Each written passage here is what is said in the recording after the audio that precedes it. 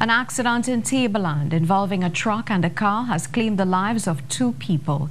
The victims have been identified as 41-year-old Sita Bagwan and a man identified as Papoon, both of Paradise Avenue.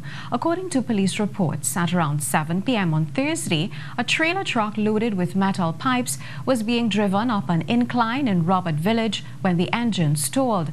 The truck began to roll backward and the car behind was crushed by its weight. The heaviness of the pipes caused both vehicles to roll off the road.